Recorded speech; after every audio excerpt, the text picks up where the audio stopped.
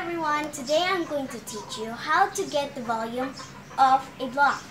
But guys, you have to remember this. This is the formula. If you're going to get the volume of a block, you need to times the length, the width, and the height. Okay, let's start with the easy one, guys. So, here is a block.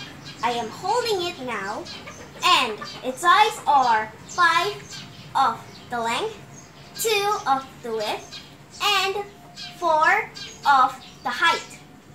And now you need to times the numbers that I said, like 5 times 2 equals to 10, times 4 equals to 40. That means it's 40 centimeters cubic.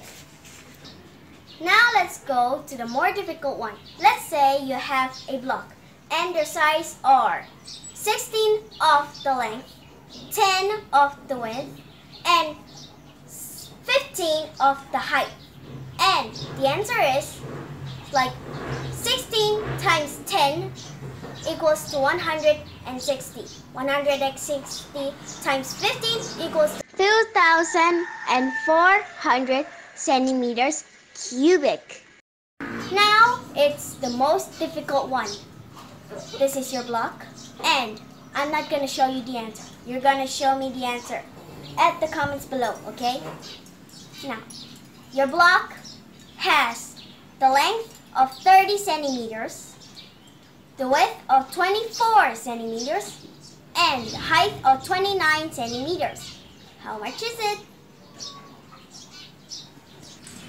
So this is where I'm going to end the video. Please enjoy the video and please comment below of the answer of the most difficult one. Okay? See you later.